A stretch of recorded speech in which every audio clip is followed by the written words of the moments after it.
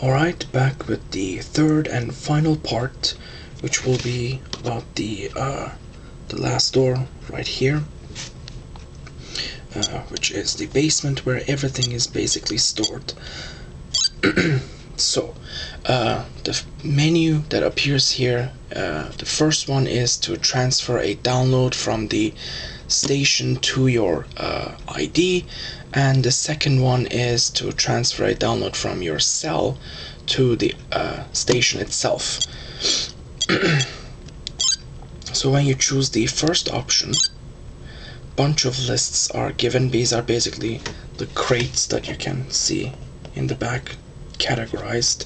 The first one is meals, the second one is snacks, the third one is toys, living room wallpapers, accessories, photo studio costumes, photo studio backdrops, travel destinations, which are the theater tickets that you get through playing the games, letters, which Uwasachi brings you sometimes, and mini games. When you choose one, a menu appears, and then you are given whatever you have in the mail. The meal option, and then if you want to send this, you just press it, yes or no.